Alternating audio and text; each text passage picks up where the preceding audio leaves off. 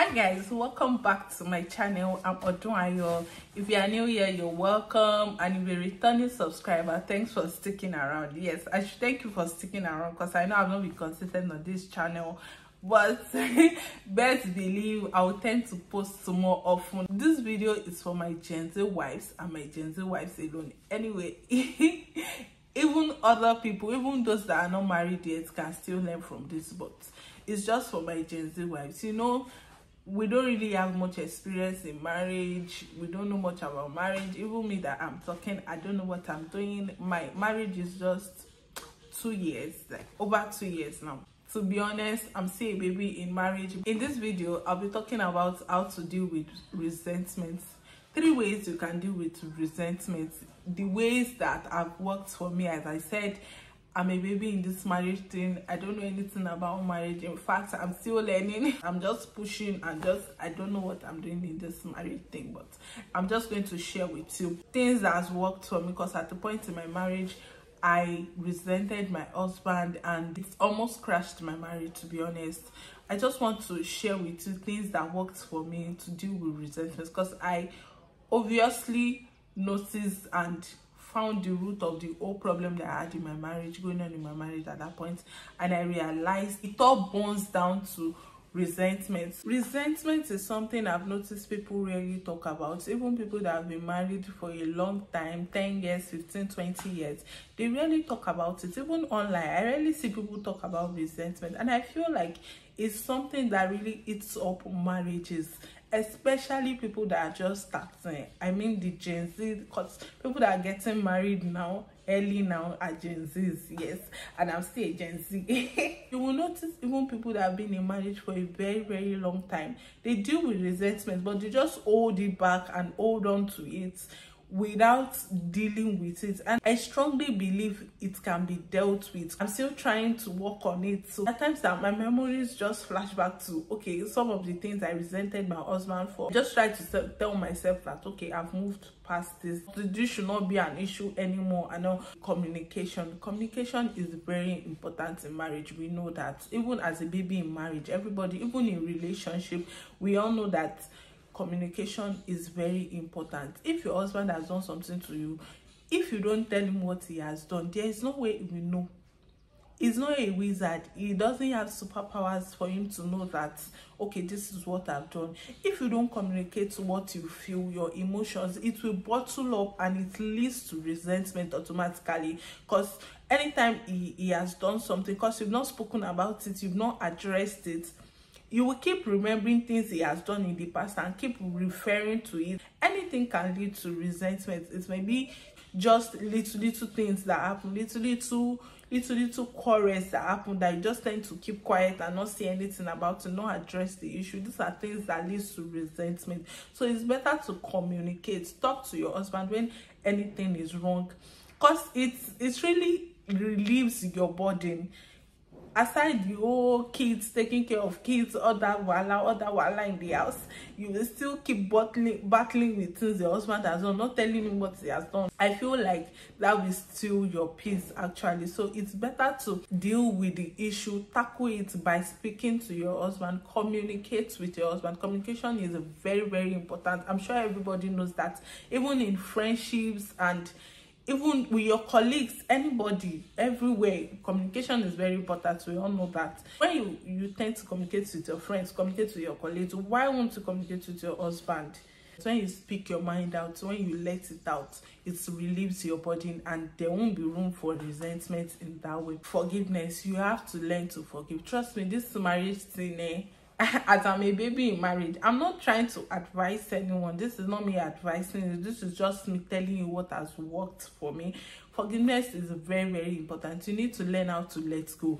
Even the smallest thing can make you so angry and lead to resentment. You resenting your husband. So you need to learn how to forgive no matter what, regardless. You need to learn how to forgive. The greatest offense that I know that can happen in marriage is cheating, for me. Now, I'm not talking about domestic violence. If you are going through domestic violence, it's not an option, please. it is not an option. There's nothing to talk about. To just leave the marriage. That is the best thing to do in that situation. But as I was saying, cheating is the greatest offense that I know happens in marriage. What I would say to that is, if you can deal with cheating, if you are someone that can deal with it and can accept it, just stay there and make sure you forgive your husband. Just make sure you are not resenting him because of that. If you decide to stay, just forgive him. I'm not trying to say cheating is okay. I'm not justifying cheating. But if you choose to stay, then you should make your marriage work and just give yourself peace. Because I feel resentment holds back our peace. And in my opinion, we are still very young. We have a long way to go in marriage. If you are resenting your husband at this early stage of your marriage, what will happen in the next 5 years, 10 years? Now, I'm not even talking to people that have been married for 5 years now, because someone that has been married for 5 years, I don't think the person will still fall on that Gen Z. Probably the person will be millennial. So I'm talking of 5 years. I'm talking of below 5 years now. If you can't condone cheating at all, it's better to leave than stay in the marriage. I'm not trying to justify cheating. You cannot do without having misunderstanding. We can't do without quarreling as husband and wife. It's not possible. As Yoruba people say, it's not possible for them not to fight. So we just have to deal with it in the best way we can. For you to resent someone, the person has already done something to hurt you in a way. That is why you're even resenting them in the first place. So you have to find a place in your heart to forgive them and just move on from whatever the reason might be for the resentment. See the good in your spouse. It is very important to see the good in your spouse. There is a good side to everybody. You have your good side, you have your bad side. Everybody has a good side and a bad side. Everybody has their flaws. Nobody is perfect. Remember, nobody in this life is perfect. Nobody knows it all. The good side, let it overshadow the bad side. It is a very good way to deal with resentment. When you are thinking of, okay, you did this, you did that, before you are done thinking about it, just let his good side overshadow it. You can't tell me there is no point in your marriage your husband has been good to you. There's a point in your marriage that he has been the kindest. So no matter what you are going through, aside from domestic violence, please, no matter what you are going through that leads to resentment, you can still see the good side in it. I understand that sometimes you want to work on this whole issue you're having in your marriage, probably because of resentment or so, and your spouse is not willing to change. That is a totally different case. I'm talking about when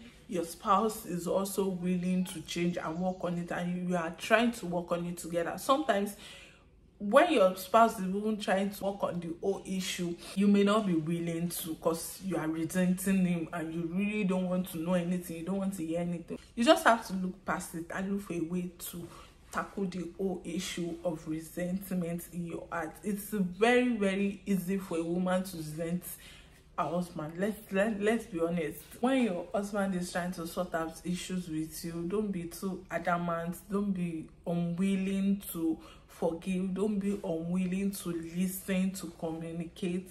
That won't help your marriage. And to be honest, our marriage, because we are all together, our marriage is still very young.